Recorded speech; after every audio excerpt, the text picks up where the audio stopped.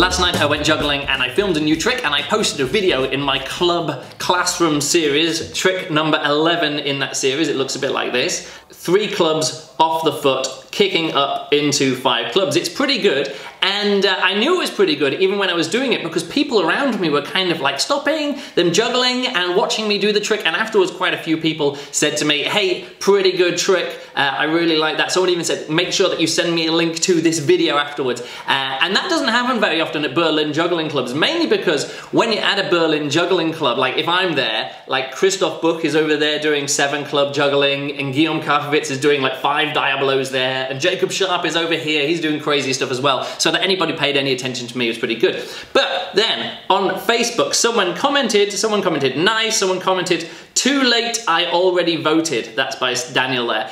Which brings me on to the topic of today's video. I said I would be doing this, and that is I'm going to talk a little bit about the process of how I count votes and how the chart is compiled for the top 40 jugglers of the year. Now, that question that Daniel had, too late, I already voted, I actually replied to him. I said, anyone can vote again at any time, only your last comment is counted. The way it works is that every time someone comments on the video, on the voting video, I get an email from YouTube, and as they come in, I check them to make sure that they're actually a set of names that someone wants to vote for. If someone is just making a comment on somebody else's comment, or just a general comment saying, hey, I hope the chart is good this year, those just get into a different folder. Which means that if you want to vote again, you can do so. Anyone can vote any number of times. Only the last set of names that you submit will be counted. So that's it. Just if you want to vote again, not on this video, go to the other video, the original top 40 jugglers of 2016 video,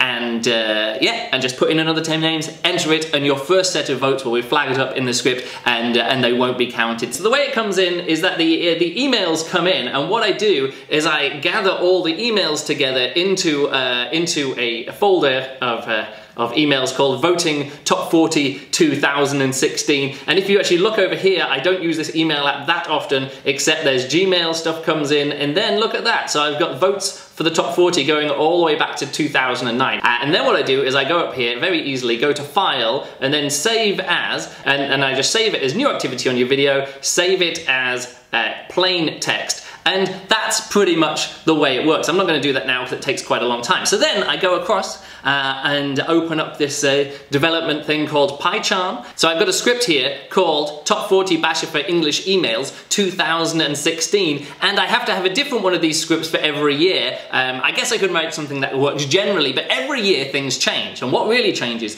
is that YouTube and Google, they format the emails that they send me differently. Every year, you've heard me say, please, please, please put 10 names on 10 different lines. And the reason is that it's because it's really easy for me to count them. Every name is just separated out. And then what happened is that YouTube started displaying these comments, not one name per line, it would just put them all after each other, but the emails that I got from YouTube, it would still be all separated until this year, when instead of getting it all separated, everything just comes in on one line. Now I did have in a previous script a way to get around this. If more than one name was coming in, it was a really long stream, I was like, well, that's obviously more than one name, and so it would go through and try and pick out names from one line. And so this year I've had to expand that out so every email is just checked. So now what arrives from Google and YouTube is an email which, when it's exported to text, looks a bit like this. This is the person who's voted, and then this is the long list of names all in one thing. So I have to write a script or modify the script to get those names out. And the way it does it, it just looks at that and tries to spot jugglers.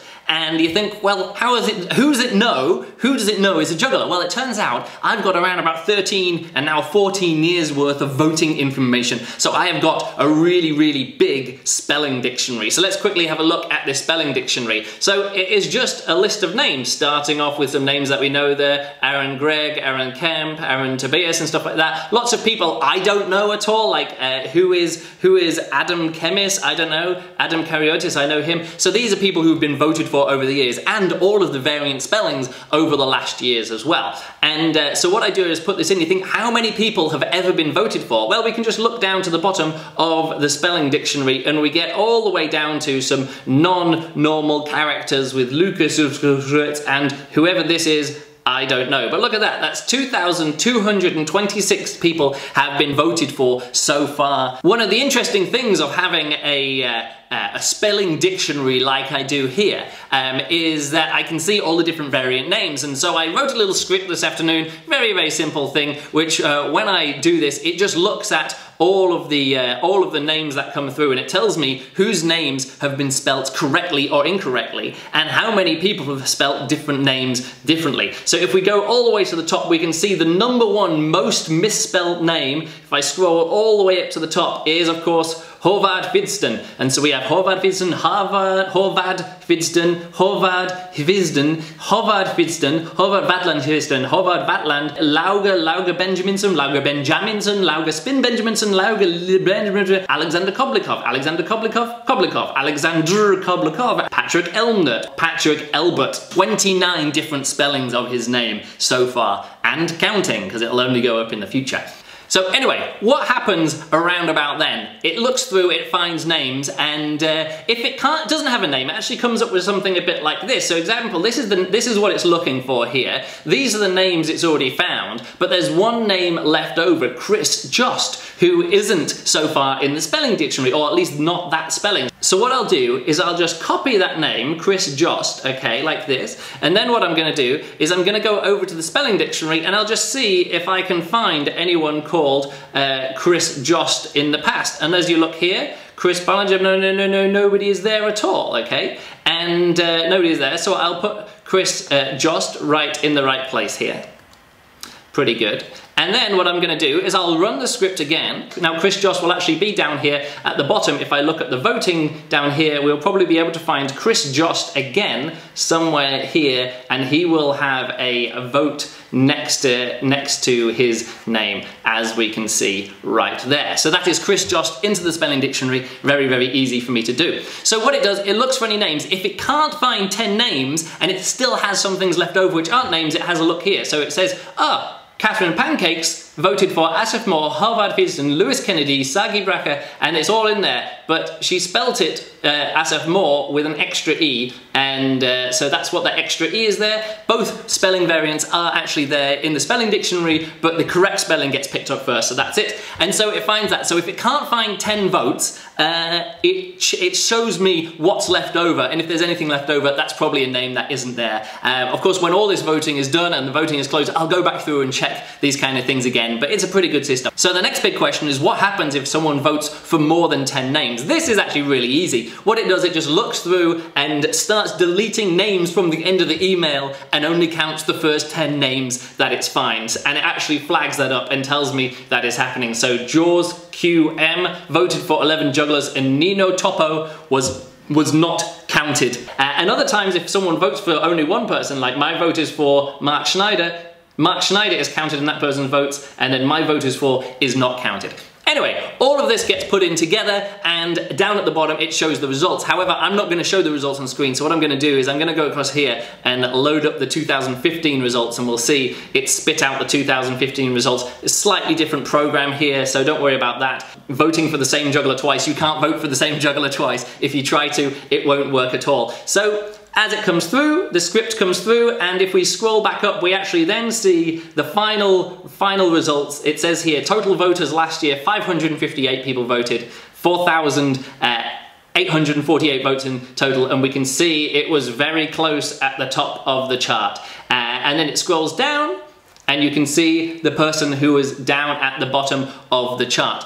Then I copy this information and I move it across into a spreadsheet, and this is the spreadsheet. It's called 2003 to 2010 just because I haven't changed the name yet, but this shows everybody's votes all the way through the years, and not all names are included in this, but everyone who's ever been on the chart is included here in this spreadsheet, and it shows everybody's how many votes that they got and all of the positions that they had on the chart. Now there are some other things that go into the process. For example, systems to check for fraudulent votes and people trying to do vote stuffing. I'm not going to go into those details because of course it just opens up the system for abuse, and I don't want to make it too easy for people to do vote stuffing. The other question is, what happens if two people get the same amount of votes? Well, when I put it into the spreadsheet here, I actually check who was higher up in the chart last year, and they are put below the person who was lower in the chart last year, depending on how many votes that they had if they were outside the chart, which pretty much means if anyone is equal,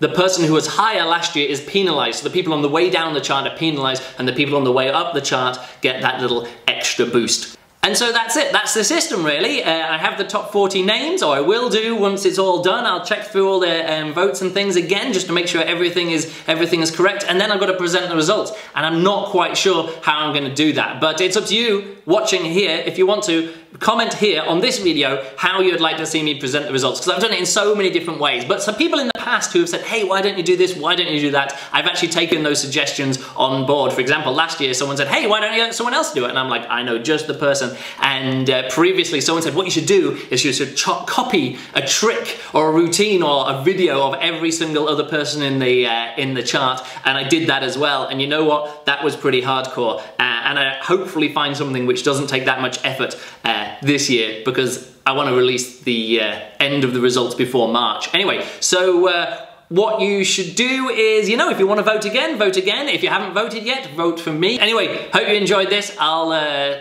do some more vlogs in the future about this, and of course I'll be presenting the results. So like, comment, subscribe, say what you want, say how you want me to show the results later on down here in the comments, and I'll catch you next time.